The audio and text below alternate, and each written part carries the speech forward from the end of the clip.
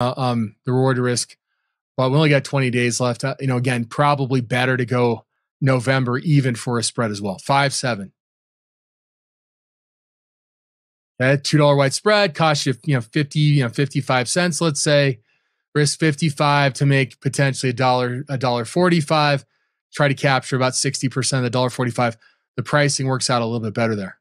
For November, it's going to take more movement to get there, right? But at least you've got $7 is up here. It's going to be a bigger move, but your break even, if you're buying the 5, for example, and you're paying in this case 44 45 cents, you're basically close to your break even right now, right? If your break even is 5.45, you're 15 cents away.